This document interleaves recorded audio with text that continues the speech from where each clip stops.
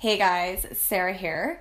This is going to be my 30-day raw vegan challenge or something along those lines.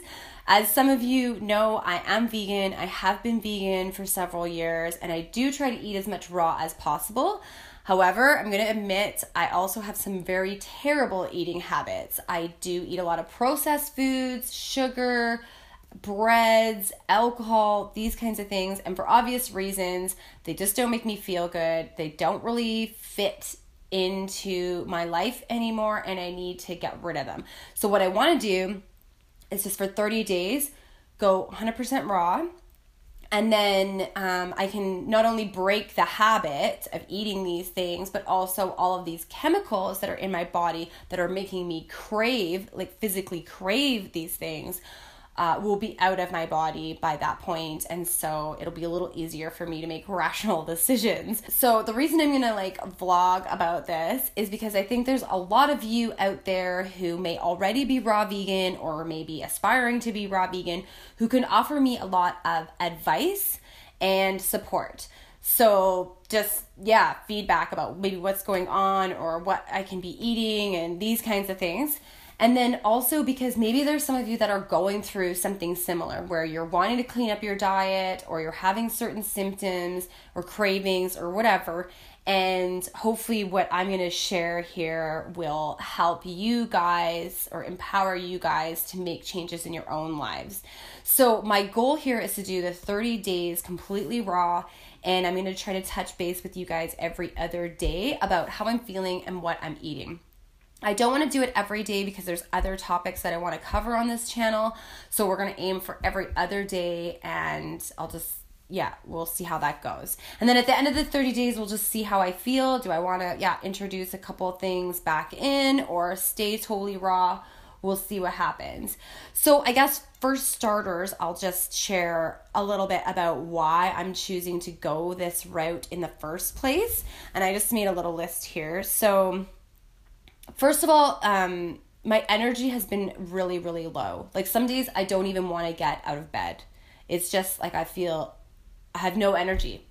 And then the other thing too is my mood has been terrible. So I feel depressed or sad, irritable, extremely irritable. And I know that this all has to do with brain chemistry, which has to do with diet. So I want to clean that all up. And then also my skin, I've been breaking out all in my neck and jaw area. I know that has to do with the sugar. You can start noticing more wrinkles or dry skin or chapped lips. And that again is all to do with diet. And then, my nose runs all the time. I don't know what that is. I don't know if that's parasites or if it's allergies or what, but I know when I kind of clean up my diet a little bit, it seems to alleviate that somewhat. So that's, I don't know. Maybe you guys can share some advice on, or insight, I guess, on what that would be. And then, my sleep hasn't been great. So I will toss and turn or wake up in the middle of the night, can't get back to sleep, these kinds of things. And then the other thing too is I'm a really active person and there is no need for this little thing that's going on right here. And it doesn't make me feel good because I know it's not supposed to be there. I know this is just diet and I know that I can get rid of it very easily. It's my little food belly, but it's got to go. And so those are the reasons why I'm kind of embarking on this to start. And then also obviously there's some benefits to this. It is more sustainable. So the reason it's more sustainable is because I'm not using as much electricity or power, obviously, because I'm not firing up the oven, firing up the stove. If anything, it'll be the dehydrator, but that is minimal amount of electricity. And then I'm going to need to eat less because when you cook your food, you remove a lot of the nutrients. And so you need to eat more to get the same nutritional value.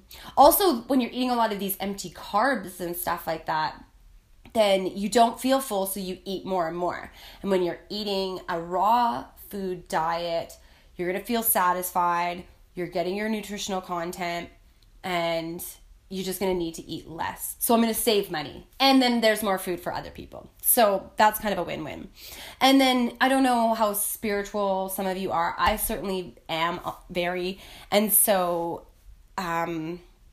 this is actually my main reason for doing this. I mean, all the health benefits are just a bonus, and the saving money is just a bonus.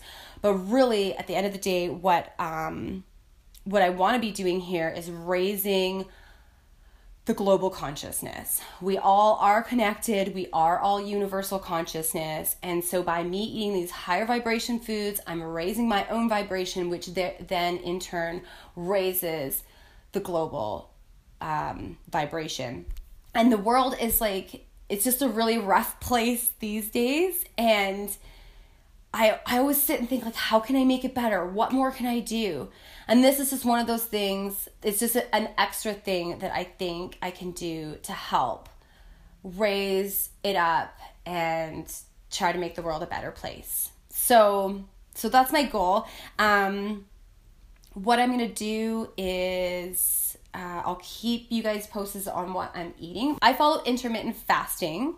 So you can do some more research on that, but it's very beneficial. You burn more calories, your memory increases. There's all sorts of benefits to intermittent fasting, and it's not restricting your calories, it's just restricting the window in which you consume those calories. So for me, I actually don't start to eat anything until about 1 o'clock in the afternoon. So all morning, my body is flushing out stuff, it's healing, it's burning off fat. I am drinking water. I'll be drinking clean, filtered water. I usually add some apple cider vinegar in there. And then around 1 o'clock, I eat some flax seeds, chia seeds, and, get it back with some water. And I make myself a nice big giant smoothie that has all sorts of awesomeness in it. And then later on in the evening, maybe around 5 or 6, I'm either going to have a big giant salad, or I'm going to be more creative and make something maybe in my dehydrator or just whatever. But like a nice big giant raw vegan meal. And then no eating past 8 o'clock, in bed by 10. And I'm also going to try to do some saunas or steam rooms just to help flush out toxins. Exercise as well. I'm going to try to do some yoga at least every other day. If not, I don't want to say that. That seems really ambitious. Anyways, I'm going to try to do yoga a couple times a week. And I have a subscription to Gaia, which you guys should all check out. I'll leave that in the link or the description box below. But basically, they have thousands of alternative media videos on there, documentaries, just short little talks, and then they also have a ton of yoga videos. So that's where I'll be getting my I'll just pick a different yoga video every day, and I walk my dog twice a day too, so that I'm sure counts as well. And dry skin brushing. If I have a bath, I'll put Epsom salts in the bath. Again, this is just to pull toxins out and stuff. And enemas too. I know that might weird some of you out, but whatever, it's a thing and it is super good for you. So we can go more into detail about that later, but I will be incorporating colonics into this as well, just to get everything out. I want to reset, and at the end of this 30 days, I want to be vibrant and healthy and just ready to rock this world. So if you guys have any advice for me, please leave it in the description box below, in the comments below. I would love any advice you can give me. And if you have questions or you're curious about how I'm feeling or what I'm eating, please feel free to ask.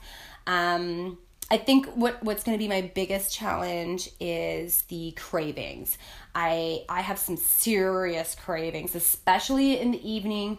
And I know part of that has to do with the chemicals that are in my body. And so I'm going through withdrawal. So I'm actually craving these foods. But then also someone presented the theory to me that it could be parasites. So because parasites can mind control their hosts. So you have these parasites that are living in you that love sugar, they love yeast, they love all this stuff.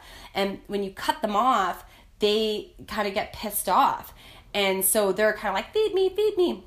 And I don't want to feed them. I want them cut off. So I'm going to try to fight these cravings, whether it is just actually the chemicals leaving my body or the parasites. Either way, I may incorporate some anti-parasitic type herbs and stuff like that. Haven't quite decided on that yet, but I'll keep you guys informed. And again, any advice you can give me would be excellent.